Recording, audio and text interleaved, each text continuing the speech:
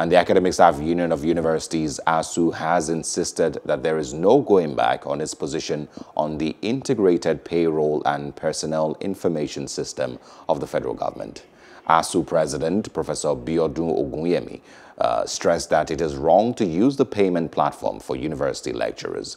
He blamed this for the alleged irregularities in the payment of salaries and allowances of lecturers, stressing that some academics received very poor remuneration in some cases. The ASUU president stated that the IPPIS cannot work for the university system, especially in the area of taxation.